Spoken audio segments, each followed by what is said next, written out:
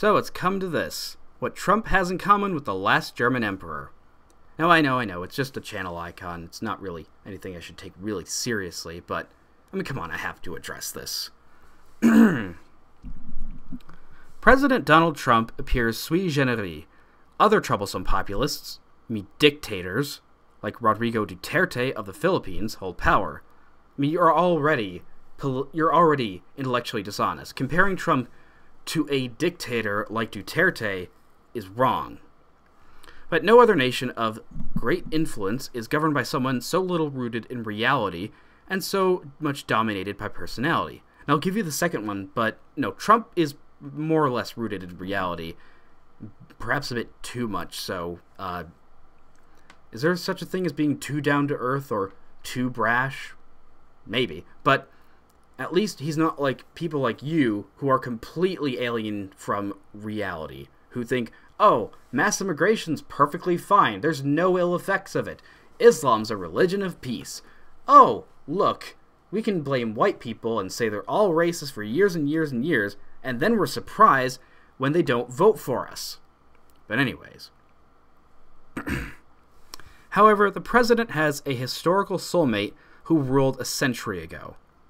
Yeah, William Jennings Bryan, the populist, anti-imperialist, anti-interventionist, America First candidate in the early 1900s who ran more or less against sort of, big businesses. He was for sort of the common working man, against the sort of internationalist politic of Woodrow Wilson.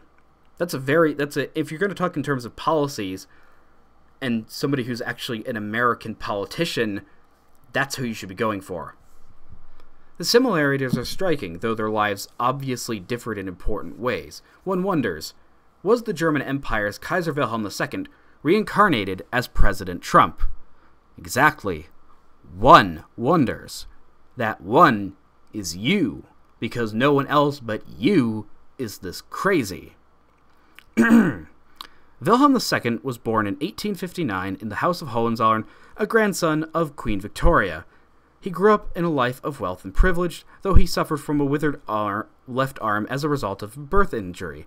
This may well have contributed to a psychological need for affirmation, a subject that Thomas Mann deftly explored in his novel Royal Highness. Now, I've already read this article before, and the thing is, it just goes on a lot about just a brief biography of the Kaiser, and it's sort of the main narrative you hear that he was this, always wanted attention because of everything that happened in his past has to determine everything he does later in life, because God forbid he has any free agency of his own, and Lord knows you're not going to use the same psychoanalysis on any other contemporary leader at the time, not the Tsar, not Roosevelt, not King George, no, just the Kaiser.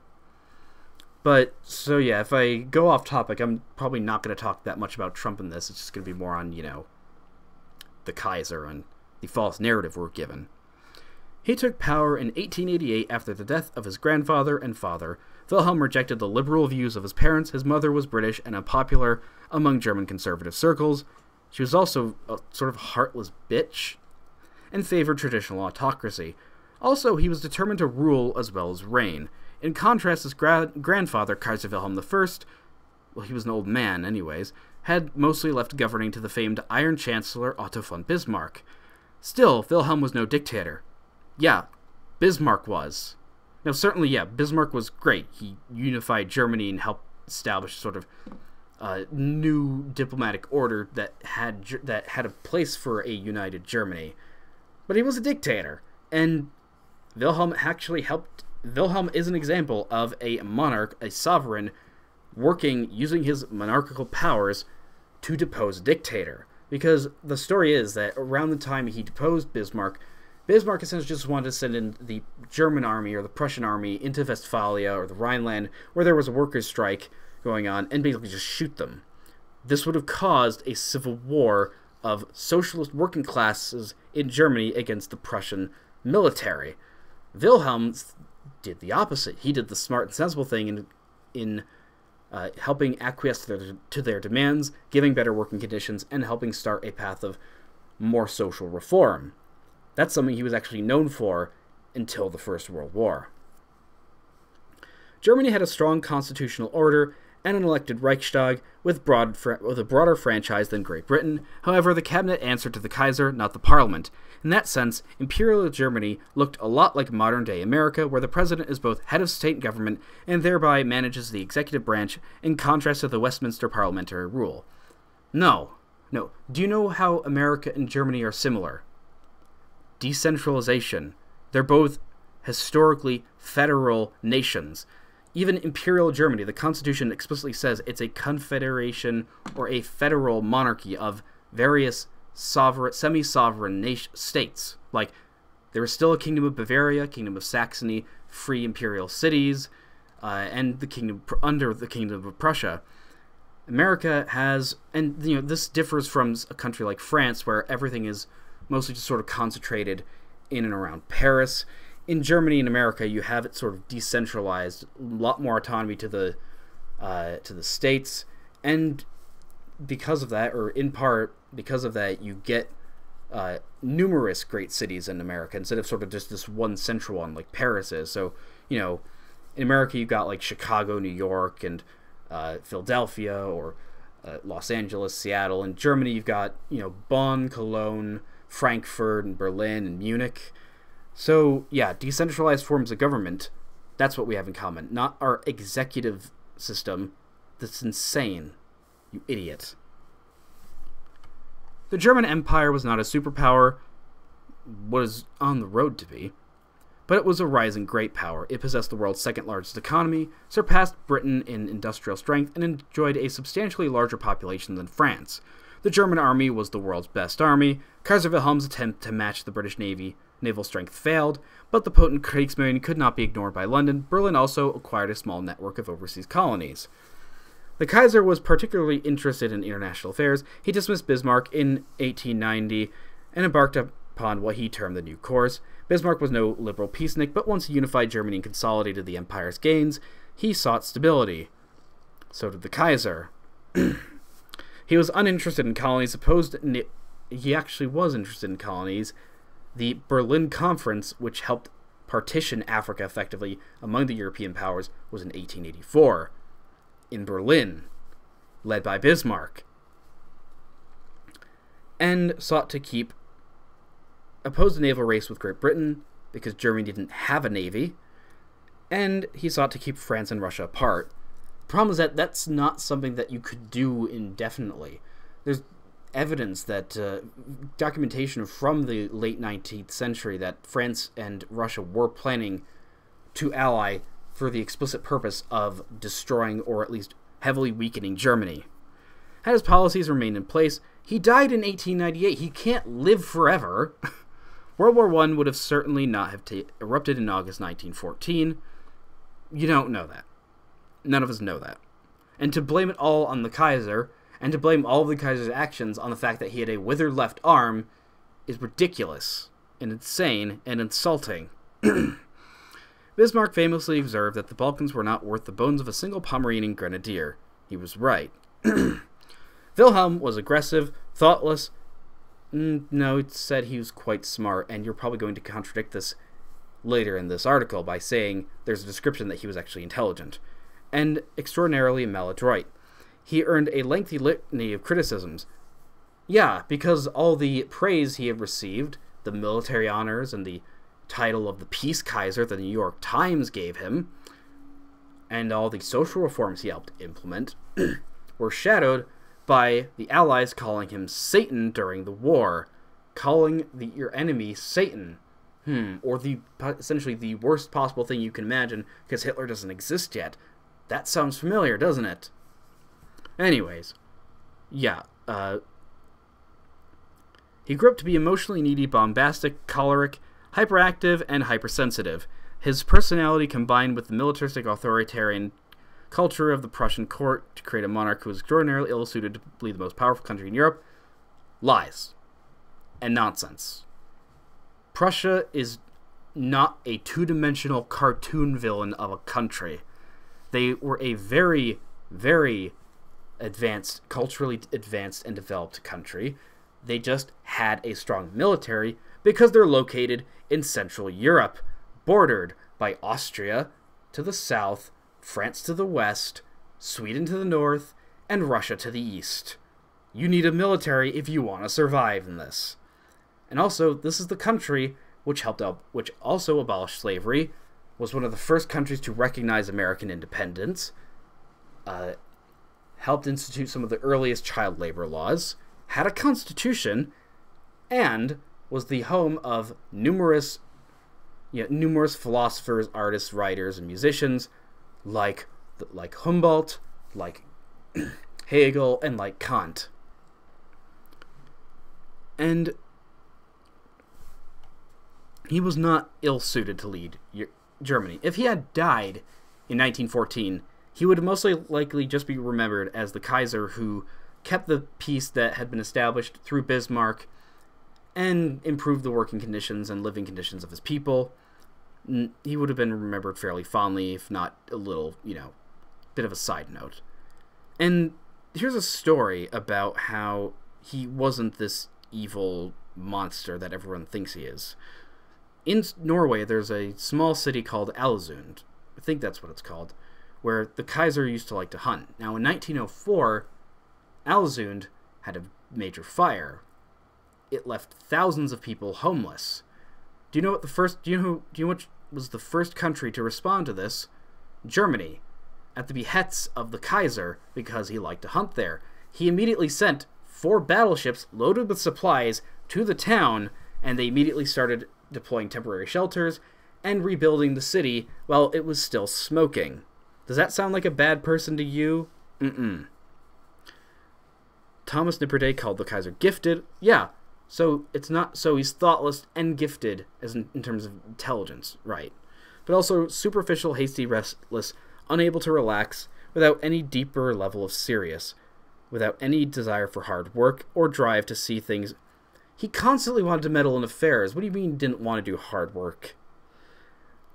Without any sense of sobriety for balance and boundaries. Please read an actual biography of him. Try Christopher Clark or Miranda Carter. They made really good biographies that actually show a much more realistic and balanced view of this person. Uncontrollable and scarcely capable of learning from experience, desperate for applause and success. That sounds an awful lot like the occupant of the White House. Yeah, and if you look at your horoscope, no matter which one it is, you can find a way to make it sound like you. This is complete conjecture and projection, and it's ridiculous. I mean, who is this article for? I mean, what's the point? All you're doing is going, hey, here are some traits of a guy who we don't like because of a narrative we've been fed about history. He's like Trump. Yeah, but the guy lived 100 years ago in Germany. This is a completely different situation, and I don't understand how it helps us in any way, or what possible way it's supposed to benefit us to, understand that the two were similar. I mean, what, did you just run out of saying, oh, he's like Hitler, he's like Hitler, he's like Hitler? Alright, that doesn't work. Well, he's just like the Kaiser, but not that many people even know who he is anymore, the Kaiser. Whatever. Kaiser Wilhelm insisted on making Germany great again. A place in the sun, by fair means or foul. No, he said we don't want to overshadow anybody else, so not foul. And they used Imperial Germany used the same tactics the British did, but probably a lot less, because, Germany invades Belgium. That's terrible. Britain invades Greece in World War I. Britain invades half of Africa, India, Australia, and the New World. Oh, that's fine. That's fine. There was no Twitter, #make the Kaiser great again, but in 1895 the Kaiser dispatched an encouraging telegram to the Boers who were resisting British troops in the Transvaal. This won him neither won him nor Germany any friends or plaudits across the English Channel.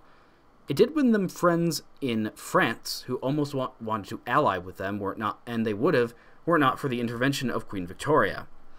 In 1900, German soldiers joined an international expedition to suppress an anti-Western Boxer rebellion in China.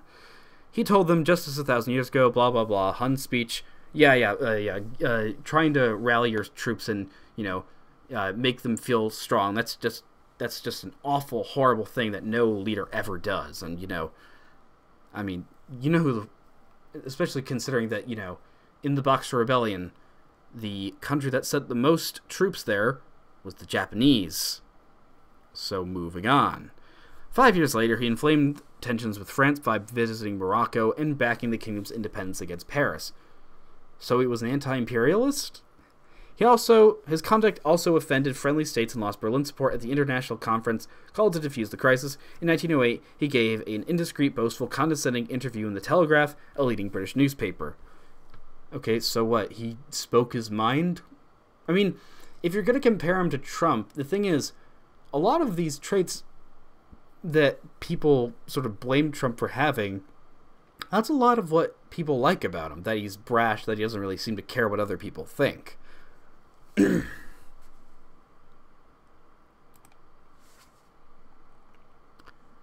During the European crisis, after the June 28th, 1914 assassination of Franz Ferdinand, something that was partially coordinated by the Serbian government, it was completely their fault, Wilhelm pushed for an aggressive response before unsuccessfully attempting to halt the rush to war with the famous Vili-Niki telegram to his cousin, Russian Tsar Nicholas II, the actual winner of the most incompetent ruler in Europe. The guy who thought, hey, the peasants are revolting, working conditions are awful, should we make reforms? No, let's just go to war with Japan, that'll work. When they lose that, that didn't work. Let's just go to war with Germany, that'll work even better. But I think it was said that Nicky was only fit to rule an easygoing country estate only if he had huge amounts of help from a bunch of assistants. Wilhelm got sidelined during the war and forced to abdicate after Germany was forced into doing it because they were being starved to death by the Allies. A million Germans starved to death by that blockade, Britain. Even though Germany throughout 1917 and 18 was more than willing to make favorable peace conditions. Erich von Ludendorff and Hindenburg ran the show. Wilhelm lived out his life in exile in the Netherlands, died in 1941. In both personality and lack of discretion, the Kaiser and the Donald seem to have a lot in common. So what? I mean, I think that's the thing, isn't it? I mean, so what? What does this matter? Thankfully, history doesn't repeat itself. Yeah, so this doesn't matter. But the two remind us of the truth of abolitionist Wendell Phillips' observation, the eternal vigilance is the price of liberty. Yeah, except for the vigilance during World War I that America was supposed to have should have been directed internally at the corrupt criminal psychopath of Woodrow Wilson, who was in bed with American banking interests, which were loaning money to the Allies, and that's what caused us to go into World War I. No, instead the vigilance was against an evil Kaiser who people actually liked, and before the war you called the Peace Kaiser. People didn't actually seem to hate him before the war, and had no interest in invading America. America has a more powerful legislature, an active opposition, and better developed society than Imperial Germany. Debatable. All of which should help to hold President Trump in check if his more dubious personality traits lead to trouble. Nevertheless, the presidency has amassed extraordinary authority because of people like Obama. Congressional Republicans so far have been largely parsimonious and understandable popular anchor against institutions such as the media undercut their influence. No, it's not that they undercut their influence, it's that they don't stop lying. That they're completely they're the media wing of the Democrats and the progressives, and everyone knows it, and you don't stop lying. One need not look to history to recognize that the next 4 years are likely to prove challenging, but Trump's closest historical model suggests the urgency of preparing an effective nonpartisan opposition. Surely this is a time to be vigilant in defense of freedom. Okay, so if we don't need to look to history, if history doesn't repeat itself, and all you did was conflate and compare the two's personalities, what was the point of this? I mean, again, who is this for? It's like, alright, historians or people interested in history. No, this just pissed me off. I mean, the average person doesn't know who the Kaiser is. I mean, what on earth was the point? But anyways, yeah. this guy's an idiot. I don't understand. I think he just wanted the clicks. Whatever. But, make America great again, I guess. Anyways, I'm working on my next response video. Should come out in a few days, hopefully. This is just to tide you over. Tell me if you actually like this format, being very honest and straightforward and unscripted. I guess I'll see you guys later. Diabana, have a good day.